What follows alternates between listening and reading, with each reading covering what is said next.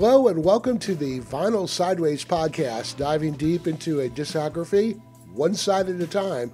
I'm Jerry and with me is Al. We're just a couple of dopes who like to listen to records and talk about them. We continue this time with Side B of Pink Floyd's third album, the soundtrack to the film More.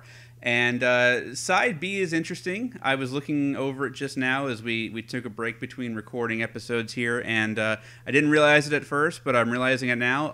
All of the songs on Side B, they're all instrumentals except for one. I did not realize that myself. I knew that there were a lot of instrumentals on this album, but I never really intellectualized that they were mostly instrumentals on Side B. In the sequence of the tracks on the album, they've backloaded with instrumentals. So we'll talk through those. And the first one is the main theme. That is the name of the track, Main Theme.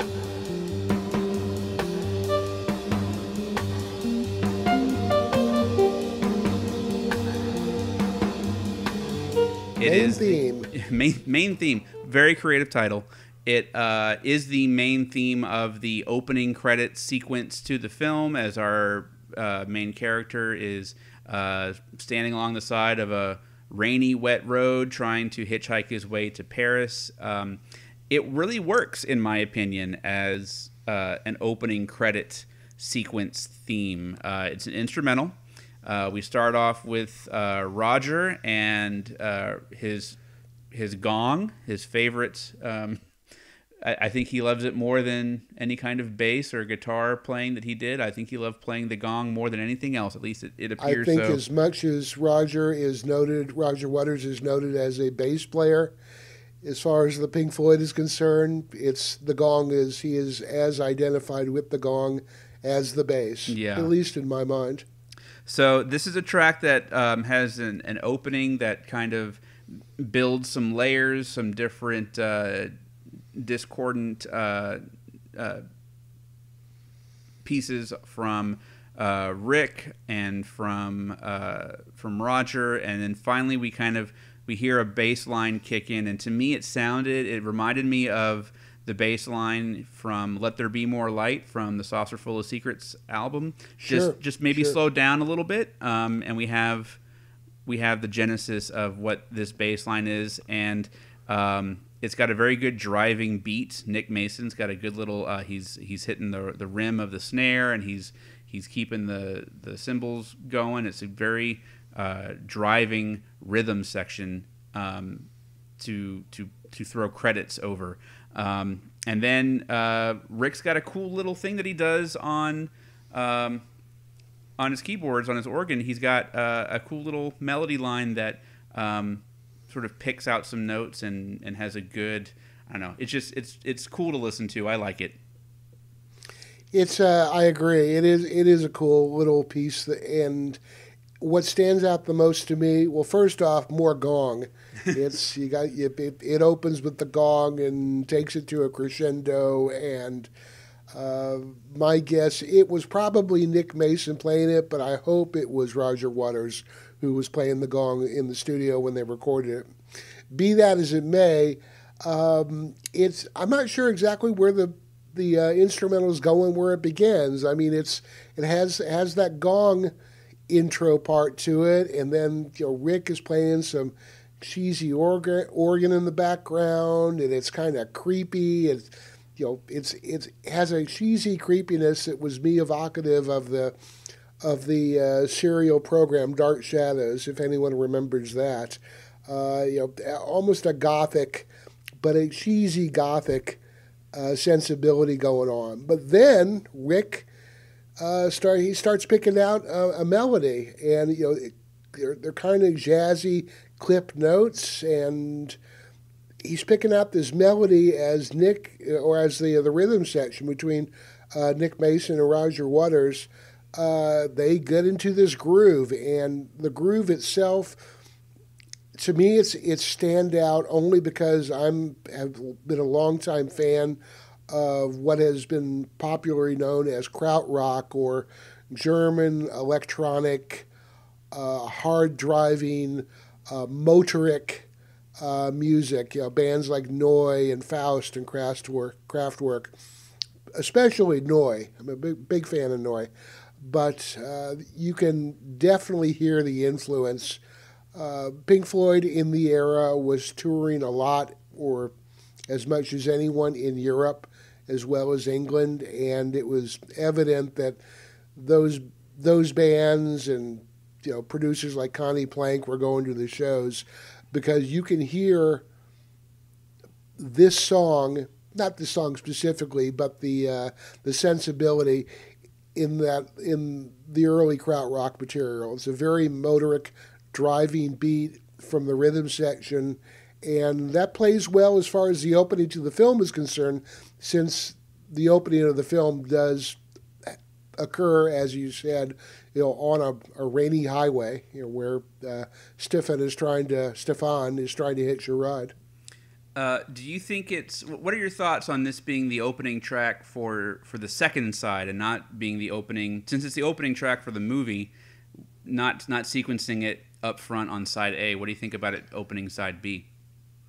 I think it's nothing really remarkable about it. I think it's better to have it on side B opening than side A, because as far as the opening gong and cheesy organ, it's a little bit ostentatious, I think, to open the album with it, or it would be to me, because it kind of sets a tone.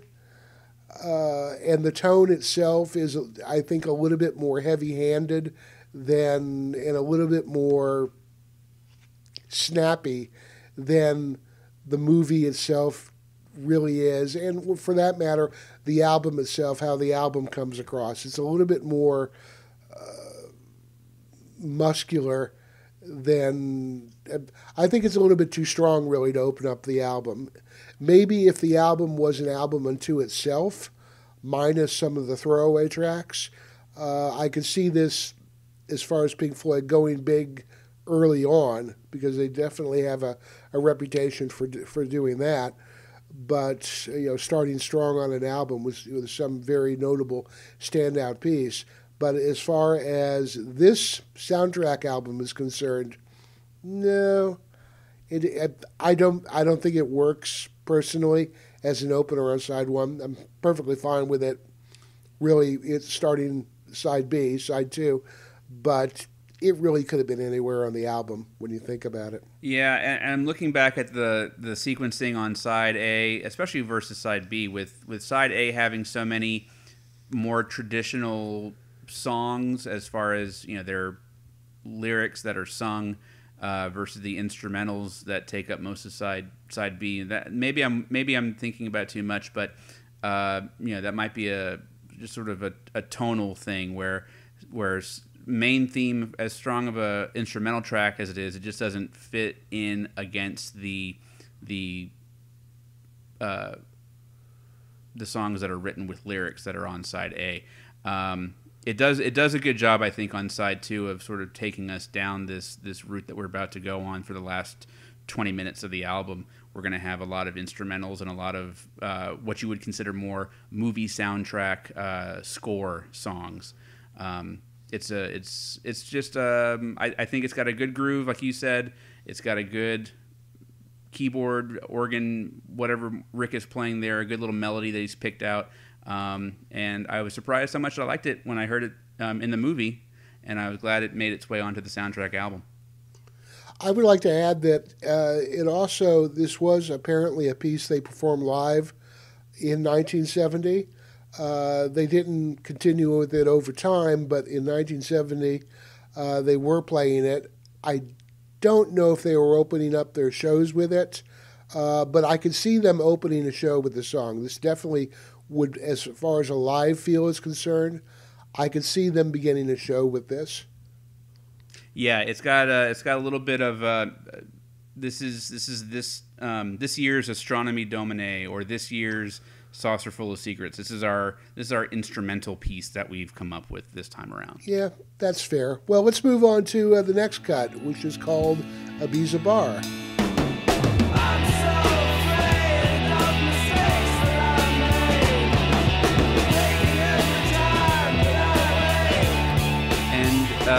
This song to me is the sister song to the Nile song, which was on side A, and it does a similar thing that the Nile song did. It's a wake up call after a somewhat mellow opening track. It flips the script, and we're back with Dave and his fuzzed guitar, some really strong, aggressive vocals. Again, it's not as strong of a song, I think, as the Nile song, partly because it covers a lot of the same ground musically. It feels like part two of that track. So I was like, okay, I've already heard that, but I still like it.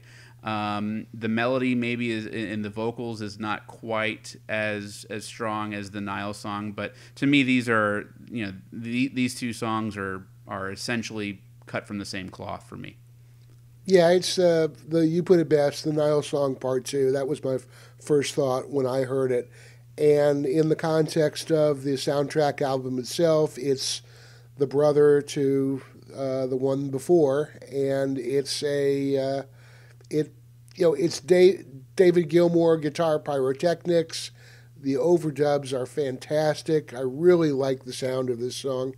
And Nick is, in my mind, he's channeling Ringo Starr on the fills. It's an interesting song to listen to in the context of the Nile song.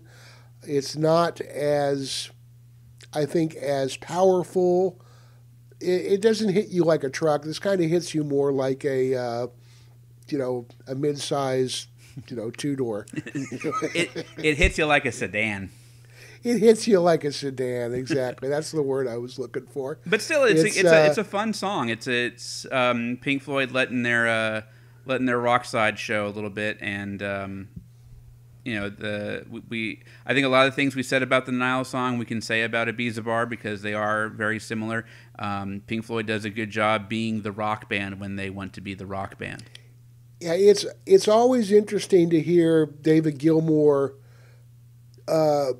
get really, really busy on the guitar, because the guy is renowned for these very emotional licks and chord bends and note bends and doing that type of music and doing it well as anybody on the planet. He is noted for that. But the guy could definitely rock out. Oh, yeah. I mean, the guy can do a lot of different things on the guitar, and doing stunt guitar pyrotechnics is definitely one of them. So it's always interesting to hear him go off in a different direction, and not just, he's experimenting over here, more of he's gone over into this place and he's doing it really well. I mean, the guy is an amazing talent in that respect. And he seems like the kind of guy in interviews I've seen with him, especially in the last 15 and 20 years, he seems like a very mellow and down-to-earth and a guy who sort of knows what he's done but doesn't put himself or his guitar playing up on any kind of... he doesn't think of himself as guitar god David Gilmour. And it comes across that way in his playing where, he can do guitar god stuff, but if it doesn't serve the song and if it doesn't serve the mood of what he's trying to accomplish with his playing, he knows enough to not go there and not to be flashy just for the sake of being flashy. I get the impression, and who knows where his head was at or what space it was in when he was recording for this album, for this soundtrack, but I get the impression that Gilmour is really proud of a lot of the stuff that he has done. And he's also been on record of being embarrassed of the stuff in the very early days of his contributions to Pink Floyd or being with Pink Floyd. He was embarrassed by a lot of the stuff then.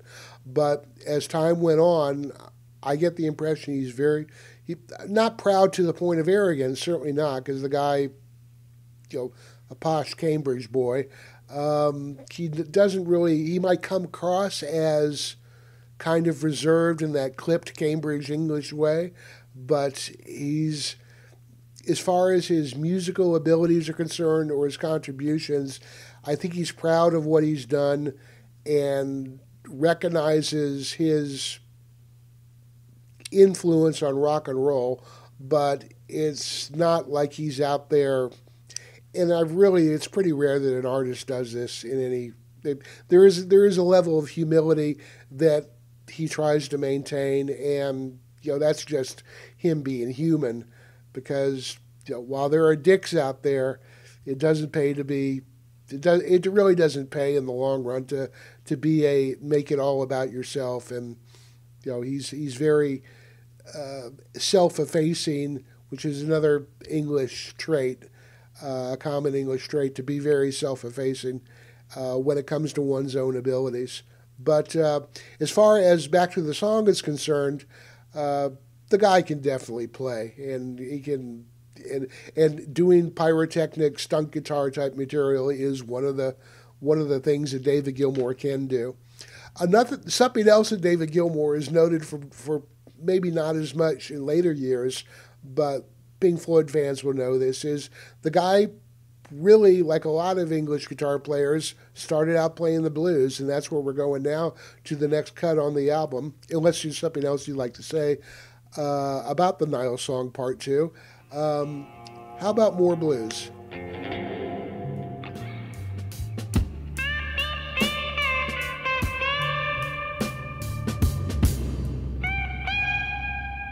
How about more blues? And it's a seemingly simple title, but I like it's more blues and it's more blues. Like it's the movie More, but it's also here's a little bit more blues, because David Gilmour, to continue speaking about the guitar playing of Gilmour, started out his music career as a blues guy. He's very keen to remind people he started off as a blues guitarist playing in blues bands.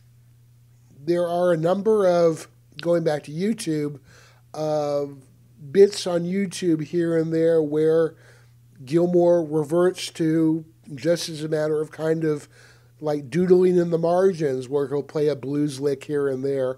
The guy played a lot of blues, and as a lot of English guitar players were playing in the early to mid '60s, and later on, for that matter. Some people like Eric Clapton, or Jeff Beck made a career playing that music, but Black American blues was a huge influence on British rock or British music of the era. Gilmour was in the thick of it. He played a lot of that, and I would have to ask him, but he probably learned to play guitar playing that kind of music, as far, picking that stuff out and figuring out how it works. And this track is one of the few examples that I can think of where Pink Floyd allowed that side of them to come through, and it speaks to the album as a whole. I think I used the word patchwork earlier to describe the album, because it's a lot of different things all put together. It's a lot of different ideas and different styles stitched together. You have the hard rock of Ibiza Bar and the Nile Song. You've got the moody instrumentals like Main Theme. You've got the freakouts like Up the Khyber, and later on we'll talk about Quicksilver. You've got the soft acoustic, almost ballads from side A, and then you've got more blues, which is it is Pink Floyd doing the blues. I mean, they're doing the blues in space. You've got the reverb and the echo and the Pink Floyd characteristics on it, but it's about as straightforward blues as you're going to get from Pink Floyd, and it sounds really good. I really enjoyed the sound of the Pink Floyd take on standard American blues. It's interesting that whenever I hear more blues, I think of Jimi Hendrix's Red House, and that's the structure is almost exactly the same. You could probably do a mashup between More Blues and Red House and have something very interesting come out of it. And Red House is a Jimi Hendrix song, and they were compatriots. They were colleagues. They played on the same tours. They knew each other. They were certainly familiar with each other's music. And this is, I'm not going to say this is David Gilmour being Jimi Hendrix, because only Jimi Hendrix really could be Jimi Hendrix. or maybe Stevie Ray Vaughan, but that's a different discussion. But it's as far as blues is concerned, this is as much of a tribute. Hendrix is still alive when this is recorded, by the way, but it's almost a tribute or certainly a nod to Jimi Hendrix. And in that respect, Nick Mason, just to shift the discussion a little bit away from David Gilmour, because Nick Mason plays on it as well.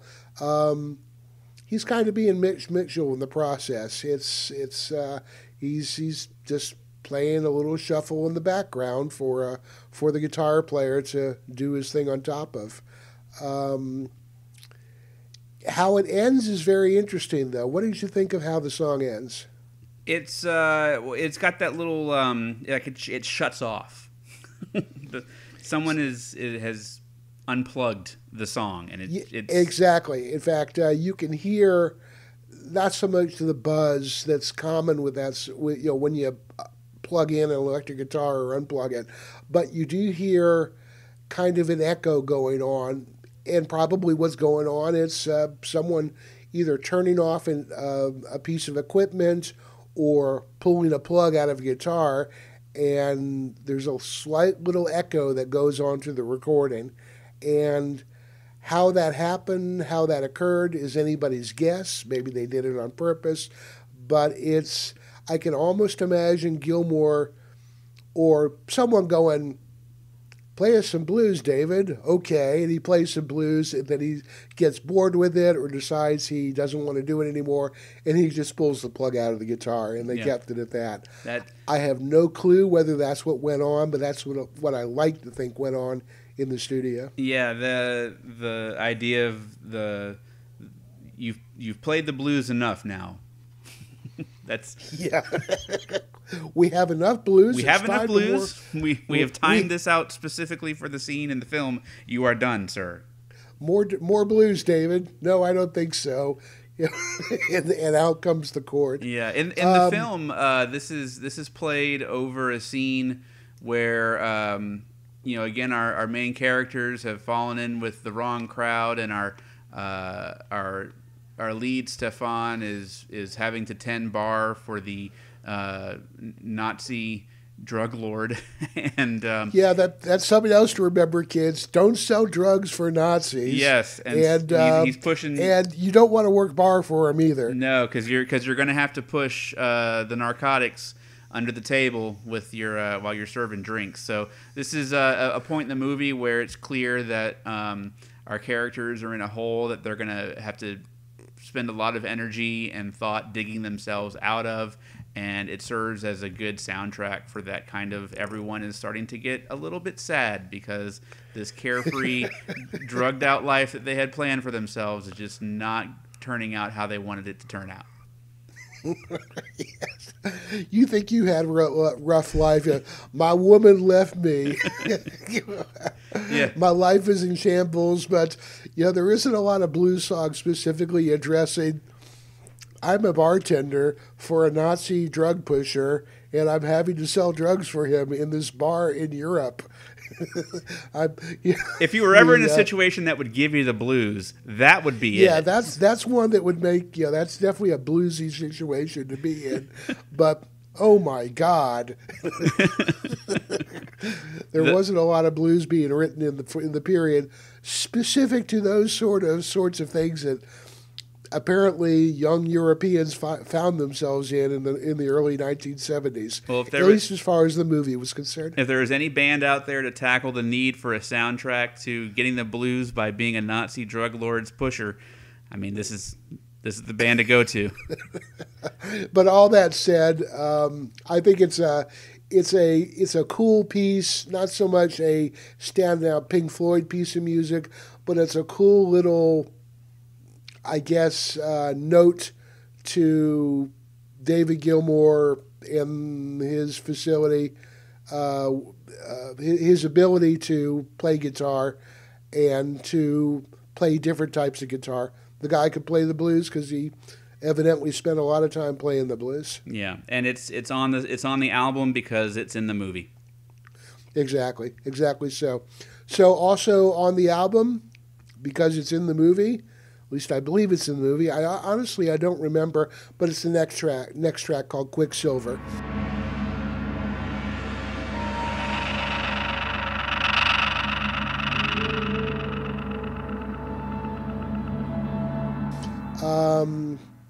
It's discordant, it's spooky, it's an atmospheric piece, really doesn't go anywhere. There's more gong in it, so there's that. This, kids, is the scary part of the acid trip.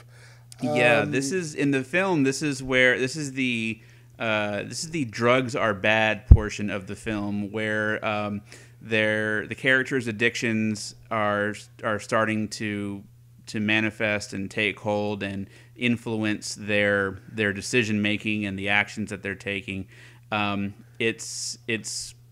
It does its job in Quicksilver does its job in scoring that kind of that spiral that the characters continue to sort of swirl down and down and down the drain in their drug use and their drug addiction. They're addicted to heroin at this point. To try to kick the heroin habit, they move over to LSD to soothe the effects of trying to break their heroin addiction. It is a sequence in the film, much like the song. It's at times it's frightening, at times it's beautiful, at times it's sad, but altogether it's very unmusical. It is a pastiche of sound. It's a pastiche of sounds that evoke feelings, not necessarily. It doesn't have a beat, and you can't dance to it. Yeah, I think really the only thing that stands out for me for it, and it really isn't much of a standout, but I really like I like what Rick is doing. Very interesting keyboards. I found myself listening to it and wanting it to get better or to take it to a really good place, because it seemed like it was just on the edge of shifting gears and going into a really cool space, but it never does. It has the feel of an improvised piece. Yeah, very much so. And the thing is with Pink Floyd, and certainly Rick Wright, is these guys could improvise, and as far as live music was concerned, they would improvise and either circle back to a real good place or take it to a real good place, and they never do on this cut. Of course, it's for a movie. It's not a actual performance piece to please an audience. It's really to color an aspect of the film, and it does that certainly. But as far as listening to music, this isn't really something you listen to. It's notable in that it's something that they produced, but that's where it starts and that's where it ends. Yeah, I think you hit the nail on the head. It colors a portion of the film. I think that's very well said. And it does it well, but as a piece of music that you want to return to, I think that's a lot of the tracks on More and maybe on side 2 especially. As pieces of soundtrack, they work. As pieces of music that you want to listen to repeatedly, not as much as other pieces of music in their catalog for sure. Yeah, it's one of those cuts where it's sadly perhaps for some people, it's not going to be included in any greatest hits. Mm-hmm. It might be in the in the back of the box set somewhere, but it's not a collection of great dance songs. It wasn't on that album either. It wasn't. I didn't collect it there. Not that I'm aware of. Actually, I've never listened to that compilation. I know it exists, so I really don't know that it's not on there. But I would really be surprised if it is on there. It's not. I'd be surprised. No, I have that on. I have that on cassette tape actually. Right. And really, that's cool. Yeah, it's a strange compilation of some later era tracks, and no, Quicksilver does not appear. Right. Exactly. And and Quicksilver sounds like a Pink Floyd song that you would have. That would be more notable, I guess, and that's only because of the way the title flows. Being said, the title itself, Quicksilver, sounds like a Pink Floyd song, and probably a real cool one, but it's not really. It's something. It's kind of like discordant and spooky. Yeah, it's a piece that feels like something like Saucer Full of Secrets or Careful with That Axe. Nothing. It's in that vein, but it never quite lifts off. Right, exactly, and it never lifts off and never really goes anywhere. I think it's. Let's move on. There's nothing more to be said about Quicksilver that I need to say. Well, let's move on to a track that we'll maybe have tons to say about, and perhaps just as much as Quicksilver, A Spanish Piece. I think this Paris music is my soul. Is next, and it is a Spanish piece. Very much so. It's going back to Gilmour again, since he's the man with the guitar. It's another credit to Gilmour's ear and ability. It's a legitimate pastiche of Spanish guitar, and it's notable on that level, but it's really unremarkable as a standalone. And for my money, as far as flamenco-type guitar players are concerned, or rock and roll guitarists who can play with a flamenco style, I really thought that Pete Townsend was more accomplished in that respect, but obviously Gilmour is doing he's doing a send up here as opposed to legitimately employing the style as a part of his music the way Pete Townsend was really famous for. See, you think Pete Townsend? I think who is the guy that would sell the guitar, the sort of like the cheap acoustic guitars and the lessons on infomercials? Is his name Esteban? May as well be. Do you know what I'm talking about? I always think, when I think flamenco guitar, I think Esteban for whatever reason. This is Gilmour's first solo writing credit on a Pink Floyd album. How about that? How about that? Probably he was given instruction, hey, we need a little piece for this part of the film. Go come up with something real quick. And he just sort of knocked this out, and I can't imagine spending too long on a Spanish piece. Yeah, according to Roger, or at least I found this quote, according to Roger said, quote, "We were told one bit had to be coming out of a radio in a Spanish bar, so we had to do something that suggested that. In the middle of it, David tried to make the sort of speech noises you'd expect to hear." It's David Gilmour playing guitar to sound like Spanish guitar, playing in a flamenco scrubbing style, I guess you could say. There's probably a more technical term for it, but I'm not a guitarist, so I really don't know what that is. But it's Dave doing Spanish guitar, and then kind of making these cheesy little bar quips and asides that really you can't understand what's being said, but it's supposed to sound like a Spanish bar, and it almost has a Monty Python element to it. And yes, Monty Python was on TV at the time, and they were making fun of Spaniards as much as any British comedy group was, and the Spaniards being long time, the country that Britain loved to hate for centuries when France wasn't filling the bill. One of my favorite things on the album is Gilmour's Spanish accented, I hesitate to call them lyrics, spoken word color to this track. I'm looking them up online real quick. These are the lyrics to a Spanish piece. "Pass the tequila, Manuel. Listen, gringo, laugh at my lisp and I kill you. I think this Spanish music, it sets my soul on fire. Lovely señorita, your eyes are like stars, your teeth are like pearls, your ruby lips." So yeah, And the Python influence I think is that's a good that's a good connection I think. there's I'm going to go off on a different direction here, but talking about Monty Python, there's a sketch where, without going deep into it, there's a sketch where the English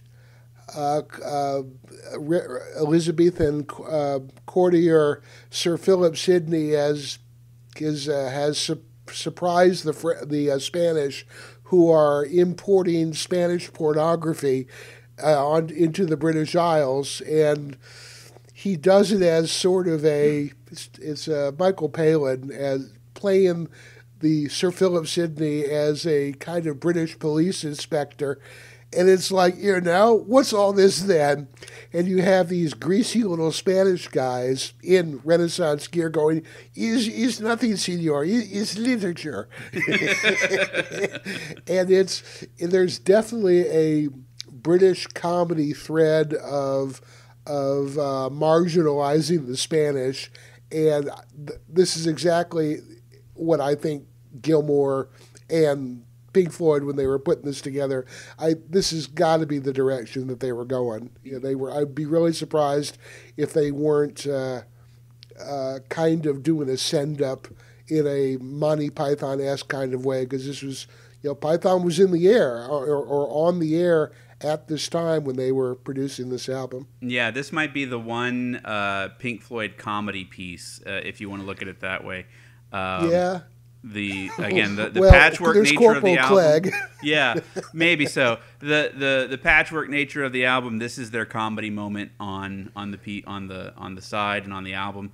It's good guitar playing. It's silly, it is. vocalized words, and it fits into the movie in a particular spot, and it's on the album because it's in the movie. Yep, it's notable because it's David doing yet another guitar. Hey, I can play this way as well. Check this out, kids. And that itself is it's notable for David Gilmour ability. As you said, it's in the movie, it's on the album, and it's a gas. There's some funny bits to it if you listen carefully. But beyond that, it's a novelty song. Yeah, it's a bonus, like Party Sequence was a bonus, I think. Yeah, exactly. It's about at that level. So let's go on then to the final track on the side, final track on the album. It has a very dramatic name.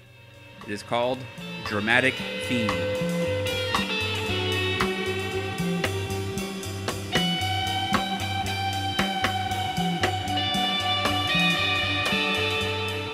Right, because it's a dramatic movie, it had to have a dramatic theme, and this is it. This is it. It's there's a lot of echo.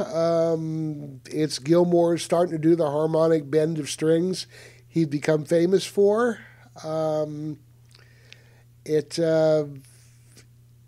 He apparently got a new echo box for it, and so he's kind of going a little nuts with it. And not overly to the point to where it's distracting, but it's noticeable. And over time, he'd be better disciplined with the echo. But it's really all I have on it. It's just it's another little instrumental piece for the soundtrack, for the movie, and nothing really remarkable otherwise. Yeah, it's a hair over 2 minutes. It's about 2 minutes 15 of some incidental music. It reminds me. It has sort of the flavors of main theme from earlier on the side and earlier in the movie. It's got that feel of main theme. And I put this in my notes: main theme, but slowed and smeared. It's kind of where the main theme at the beginning of the film, it's got a kind of a quick rhythm to it. It's got a nice groove. It's got a good little Rick piece to it. This is later on, after the events of the film have dragged our characters through the mud. this is what the main theme sounds like on the other end of the story, where David's taking the lead this time around, and Rick and Roger are more mixed into the background. I think it fits as the ending to this album in a way that it sort of brings you to the same place that the ending of the movie brings you to. Where we've kind of hit this rough patch along the way. They had to end it somewhere, and I think at the time when they were packaging this thing to figure out the order of songs, and there was probably not so much as a battle, but do we structure this thing to follow the movie? Do we structure it to follow a more of a coherent presentation of pieces of music from the movie to construct in an architectural way the album itself? And it kind of seems like those questions, they had to have been asked, but they were never really adequately answered. And I think when all was said and done, they really didn't give much thought to it, or decided, it's not important. It's just music for the movie, and we're putting it out because we did the music for the movie, and so maybe we can move some units, but it's really the importance of where we place songs. It seems to me that was a low priority, and there really wasn't a lot to work with. It's not really an album's worth of music, although it is an album full of music.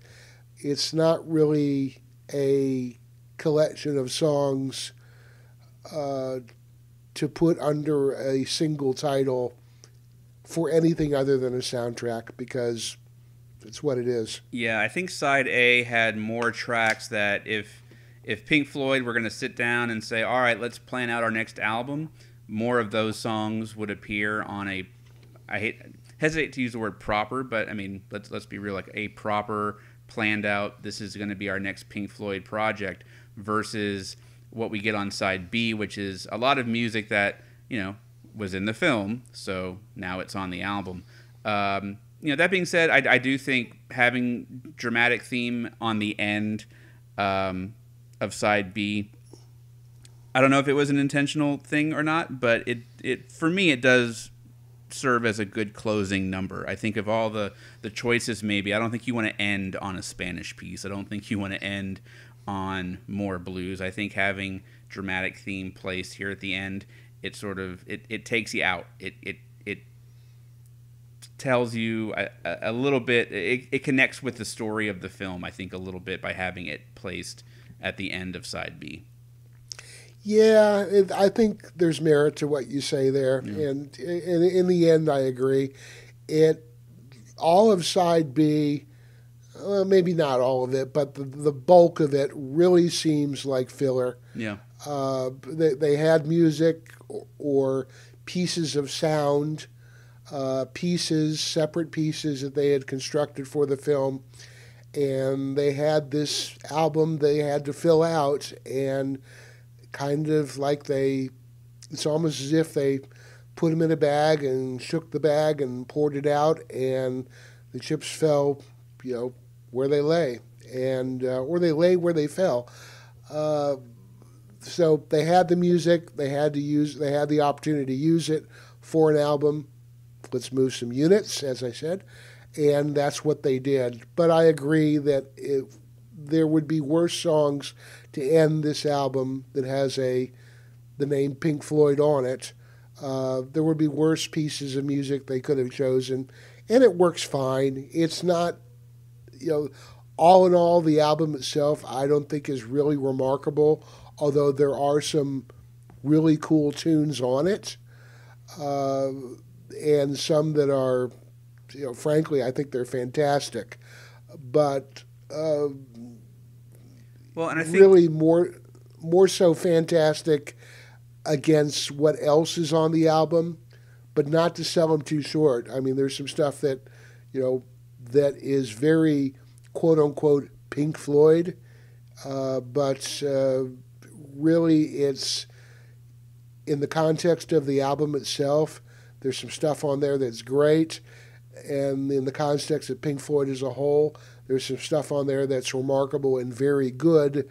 But the album itself, this isn't an album that I'm going to put on to introduce Pink Floyd to somebody. Not in any stretch of the imagination. Yeah, it's a good album for Pink Floyd fans to discover once they've already become Pink Floyd fans. Right, yeah, when you're minding the back alleys of what's out there, this is one of the little... I'm not going to really call it a gem. There's a couple of songs that are gems, certainly. But the album itself it's more of a...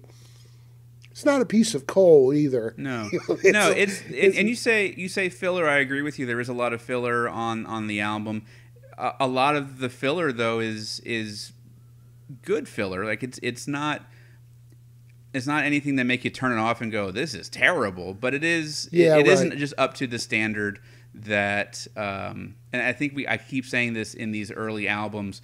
The band would just become so much better at crafting songs and crafting albums that when you go back to these earlier works, you can see or I guess rather you could hear the little nuggets that are there, and like, oh, this is a thread that they're going to pull later on to much greater success, but they haven't quite worked it out yet. They haven't quite gone as far as they need to go with this particular idea. And so you get things on this album is a good example of it. You have little pieces, different styles, trying things out. Yes, it's a movie soundtrack, so it's sort of an outlier in the fact that a lot of the music is tied in with another medium that was not of their creation. It was somebody else's work that they're working against, or with rather. But the filler that's there is interesting for the most part. It's not particularly noteworthy in the grand scheme of things. Yeah, there are moments that stand out in terms of the Pink Floyd that we would come to think of when we think of Pink Floyd. You know, Rick's keyboards, for instance, in Cirrus Minor, that churchy atmospheric feel to it would be one example of it, and the virtuosity of David Gilmour being able to go in different directions with his guitar playing and be legitimately good at whatever direction he decided to take it in, and that's notable for this relatively early stage of the band itself, and they did this, I think you said, in a week, or barely a week of production on this thing that they were able to.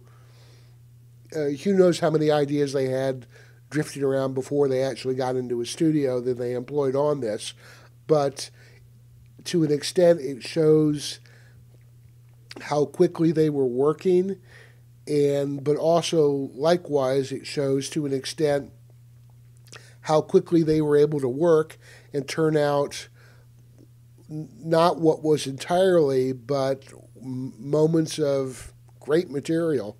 You know, there is definitely some great material on this album. All that said, it's in the grand scheme of things, it's not their greatest album. Yeah, certainly not at all. There's some good material on it. Yeah, it shows the potential is there, and if you're in the contemporary time of this album, and you're on whatever train that Pink Floyd is on, and you're riding with them, you're anxious and you're excited to hear what's next, because you can hear the potential and you can hear the confidence growing. You can hear the style of the band is starting to mold itself a little bit more, and you're just a couple albums away from like all-time greatness. So you're getting closer. You're getting closer. Very true. I think in the context of the times that this album was released, the way people were hearing music in the era was mostly by radio, buying record albums, buying singles, and that was it. You know, unless they appeared on Top of the Pops, and they weren't playing anything from this album on Top of the Pops. They weren't really playing Top of the Pops at this time anyway. But all that being said, if you were a Pink Floyd fan of the era or just somebody who had heard of this band that was growing in popularity as they were at this time, when this album came out, you may have bought the album, or maybe a friend bought it, and you listened to it, and you probably went, okay, well, yeah, there's this movie, right? Have you seen the movie? I have, I haven't, whatever. But there was definitely a broadening of the fan base. I can see that with this album, or following this album. Yeah. And I think that had to do with some of the heavy rock elements, like from the Nile song, for example. And also because of the different styles that the band was able to bring across. There was to the extent of, well, this band must be important. You know, they're doing a film soundtrack. You know, they're not just a band that's playing, you know, these little theaters here and there and playing on college campuses. They're, you know, these guys are working in the industry, and their fan base did not explode after this, but it continued to consistently grow, and would explode not too long, within a few years after that. Yeah, there's a little something for everyone on this one. May not be their best work in any particular style, but it does, like I said, does showcase talent and potential, and there's enough up to this point between Piper, Saucerful, and now this album to get you excited for what's to come in the future. I mean, this was a top 10 album in the UK. Yeah, that's and that says a lot. It you know, they were growing in popularity, and they weren't really making TV appearances or anything like that, but word of mouth was spreading, and I think that had to do with there was an underground, quickly becoming overground swell of popular music, certainly. You know, the Beatles were just about to end things, and was the Pink Floyd, were they going to be were they going to pick up the mantle of the Beatles? Who knows? But popular music was becoming, that's quote unquote popular music, was becoming popular and starting to become mainstream, for lack of a better way to put it. And Pink Floyd was the up and coming band. And the album sales of this album, of a movie that really was not remarkable, and a soundtrack album full of not really remarkable songs, except for a few notable exceptions, you know, that says a lot about how the fandom of Pink Floyd was growing at the time. And I think it says more about the buzz in the air about Pink Floyd than it does about this album itself. And just to make one last note on that, or observation, like that kind of underground success beginning to translate into mainstream success. You know, there are little hints of it by this point in their career. It's giving the band a little bit of an opportunity to have confidence to try some things that maybe they wouldn't have tried a year or two previous, trying to experiment with their songcraft and their album structure. The next album that we talk about definitely falls into that line of trying out some things that popular music was not ready for. And we'll talk about the next album on the next episode. But, you know, the band just growing confidence in being able to try things and have enough success to get away with calling some shots that maybe they wouldn't have called earlier in their career. Well, you could tell that there was a cumulative experience going on that they were taken into the studio. And sorry to interrupt. You were going to say? Oh, I was just going to ask you. You know, this time we usually go through the album and choose our favorite tracks and our least favorite tracks. So I'll let you ride that wave first. Which which album track from the More soundtrack would you say is the best and the one to cut? As far as the best is concerned, I think the Nile song. That's really the way it just gets on top of you and just out the gate. It's powerful, and it's really interesting to listen to Pink Floyd go heavy metal, and just that itself is surprising, but it's a very, very good surprise. And I'm also going to say that to a lesser extent, but on a similar note, Cymbeline is wonderful in that way. But the Nile song is it for me. For this album, it's the Nile song is my absolute favorite. It's just it's so substantial. It's heavy as hell, and it was done in a period where heavy music was becoming, I'm not going to say the norm, but it was starting to make serious popular inroads. And with your Black Sabbaths and your Led Zeppelins, et cetera, et cetera. And it's nice to see that Pink Floyd stuck their toe in that particular pond as well, and was able to do a really nice job of it. It's really, really, really, really nice. I like what they did there. Now, as far as what is on the other end of the scale, that's a more tough one to do because there's so many little throwaway, just stuff that really would never be on an actual Pink Floyd album if it wasn't for the fact that it's a soundtrack. And I guess I'm just going to have to go with Quicksilver. It's this discordant spookiness and nothing really. There's really nothing evocative about it in terms of interesting to listen to. I guess, as far as my own musical abilities are concerned, is I could create Quicksilver, and I could probably do it pretty quickly if I, if I had the instruments, or at least if I had the studio. It's putting together that type of discordance and building that mood is really not. I mean, it's kind of a party trick as opposed to being an actual demonstration of talent or musicality, which it isn't. So at the top of the things, Nile song. At the bottom of the things, Quicksilver. How about yourself? Well, yeah, I agree with you on the Nile song. I very much like Main Theme. I very much like Cymbeline. But Nile Theme is the one. Even before I went to listen to the album again this week, the Nile song was one that I had memories of. Like it was a standout track from the first time I listened to this album, however many years ago it was.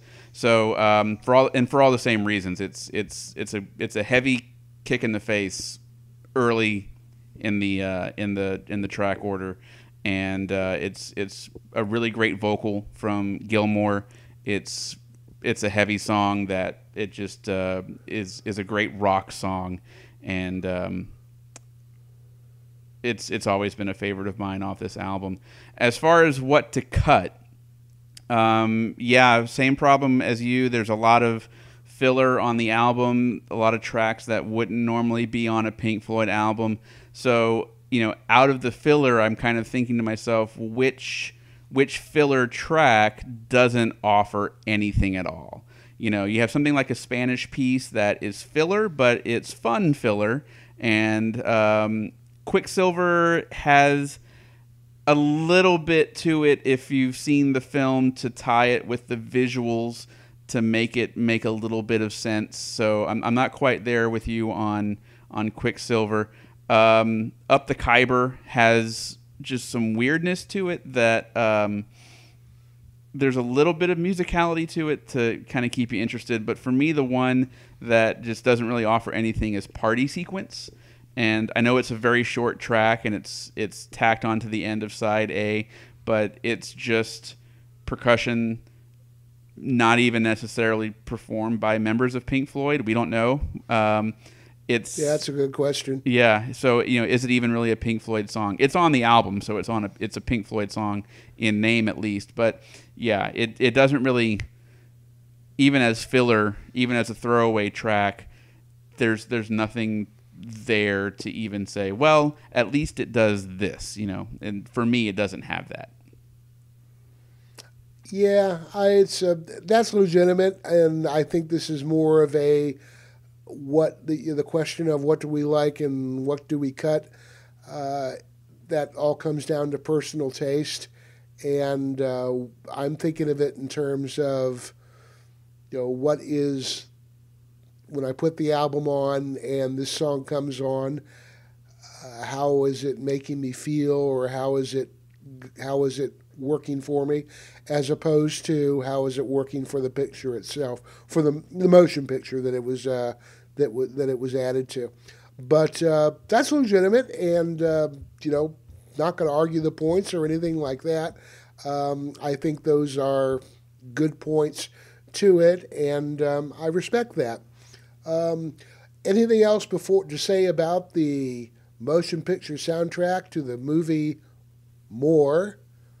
Not really, with the exception more of... to say on More. Nothing more? Nothing more on More. There's one more soundtrack to come in the line of albums. A few down the road, we have another soundtrack album. Of the two, definitely More is the rougher of the two soundtrack albums that the band put out. But we'll talk all about Obscured by Clouds in a much later episode. That we will, and I'm looking forward to that one as well. And that's a great album in my mind. But we will talk about that when the time comes. Well, nothing more to be said.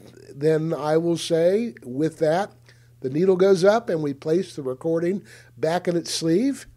Please look out for our next episode where we put on Pink Floyd's fourth album, the double LP. I'm going to call it Ummagumma, although you might call it Ummagumma. We'd love to hear your feedback, so leave us a comment and rate the episode. Until next time, this is Jerry. And Al. On the Vinyl Sideways podcast. We'll see you soon, and shine on.